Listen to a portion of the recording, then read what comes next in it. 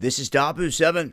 You were looking at an aerial shot here of the Walmart in Oberlin, Ohio, where apparently there is a hazmat situation underway. They have evacuated the building. They have cleared out the lot all through the front side of it.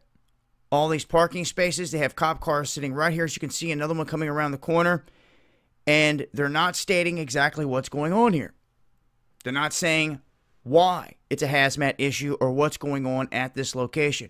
So for the safety of others and with all these cops prowling around and it looking like something big's going on, I wanted to give the heads up for anyone that may be in this area. Once again, this is out of Oberlin, Ohio.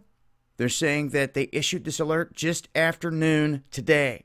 According to the police, everyone needs to avoid this area of Walmart in Oberlin, which is on Highway 20. So, quick update there. Shout out to B for sending that my way. I'll update via Twitter with more info as I get it. Make sure to follow me over there and hit that subscribe button here on YouTube to make sure you're getting notifications for all my videos. Much love.